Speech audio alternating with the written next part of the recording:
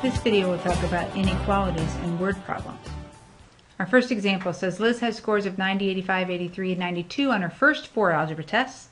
What score does she need to get on her 5th test so that she has at least a 90% average? Well, what we need to know, what our unknown is here, is x is going to be equal to the score on the 5th test. But the one thing you have to remember is that whatever you have on one side has to be the other. And on this side of the at least, we have the word average. We want a 90 average. So we need the average of the 5 has got to be at least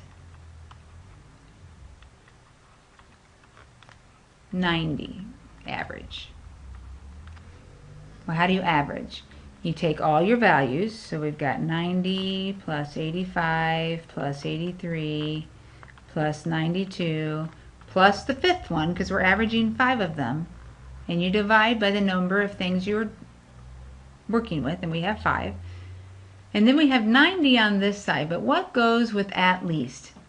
Think about it, it means at least 90. So I want 90, so I want it to be equal to 90, but I want it to be bigger than 92. So this average has to be greater than or equal to 90.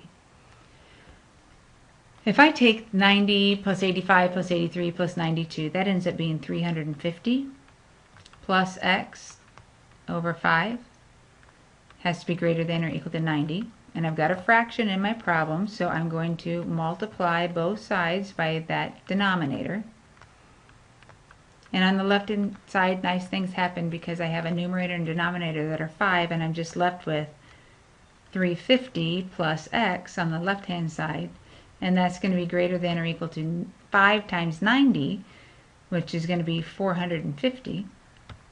And now we just solve the equation. So minus 350 on both sides. And that will tell us that x has to be greater than or equal to 100 when we subtract. So she needs to get a perfect score.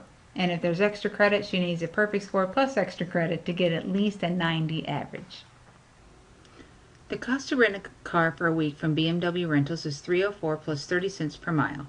How many miles can be driven if you have at most $960 to spend on a rental car?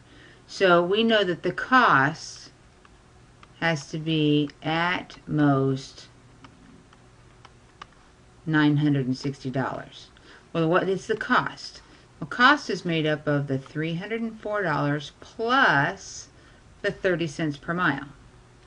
So we have 304 plus 0.30, which is the 30 cents. Per mile means times the number of miles, and we're going to let m equal the number of miles driven. So now we've got the cost, that's what we have here, and then if we do at most, that means at most means it could be $960, but it can't be any more than that. So this cost has to be less than or equal to that $960. So now we have an inequality that we're ready to solve. So to solve it, we're going to subtract our 304 from both sides. And I've got my nice little calculator over here so I can let it do all my calculations quicker. So 960 minus 304 is going to be equal to 656. So I now have 0.30 m, which is less than or equal to that 656. And then I just have to divide by the 0.30 to get to m by itself. So 0.30 divide there and divide by 0.30 on this side. And this side I get m. And then it's going to be less than or equal to, and come over here and we will divide our 656 by 0.30.